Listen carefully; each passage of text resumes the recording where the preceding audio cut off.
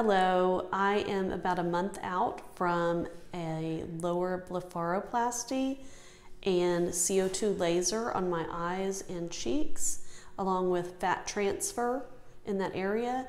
And I also had a chin implant and a little bit of fat taken out of my neck area. And the whole entire experience was fantastic. The staff is amazing. The nurse was amazing. And the recovery, I didn't even need a pain pill, not one.